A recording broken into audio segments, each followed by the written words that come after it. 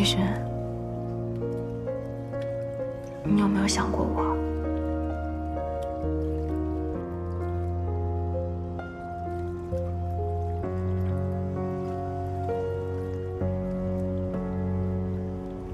我要是说没有呢？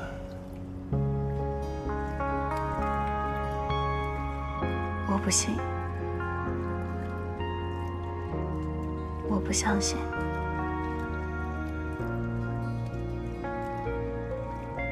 咱俩是不是没有可能了？你现在的心思全在公司上，你不提，我也不提。那以前的事情，我们就互相默认无视了吗？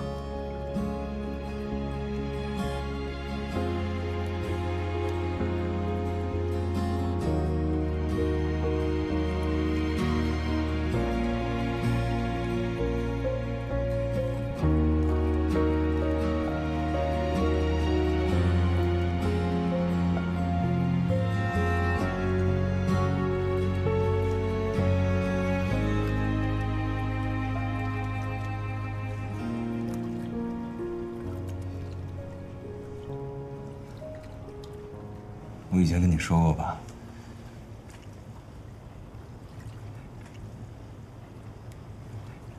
人不能太实诚，不然会吃亏的。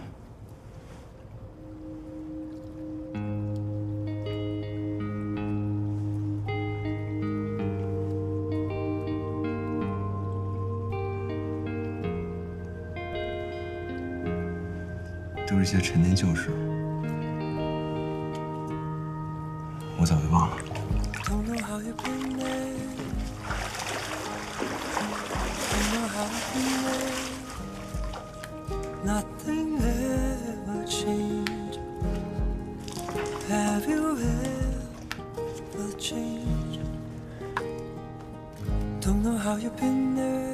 喝着酒少泡温泉，累死了没人管。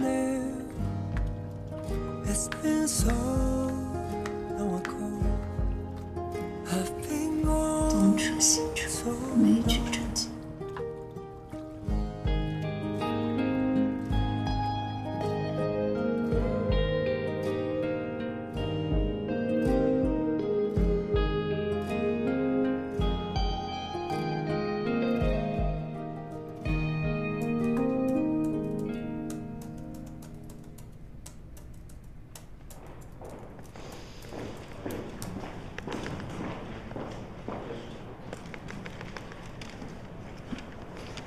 香肠的还是果酱的？有咸菜的吗？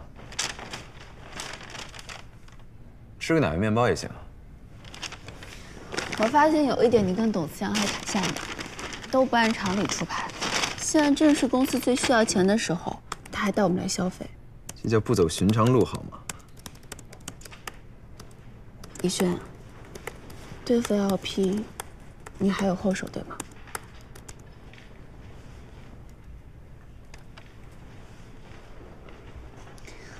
那天我碰到方志静了，他说他就是冲着我们来的。他说我们的游戏只有口碑没有收益，他只要随便动动手脚就能超过我们。我真的恨死他了，但我竟然骂都没骂一句就走了。你怕他？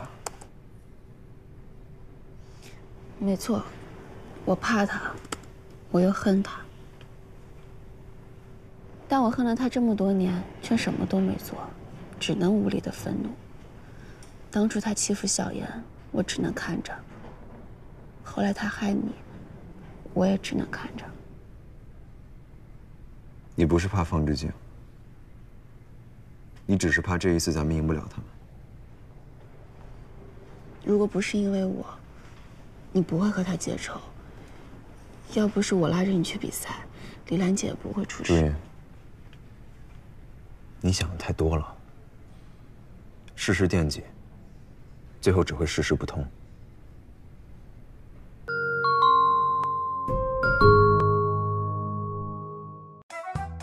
胖了一点。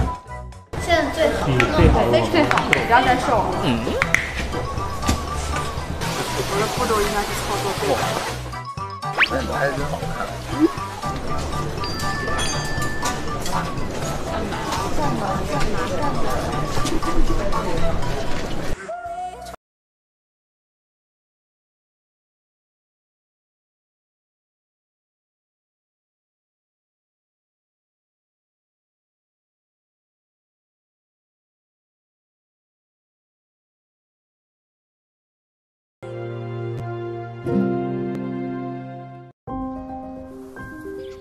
作为一个文学作品来讲，它有一些文学性的东西或者描写性的东西都是成立的。但是如果把它实实在在变成影视剧里的情节，它实际上非常容易保留不住这种小说给人独特的质感。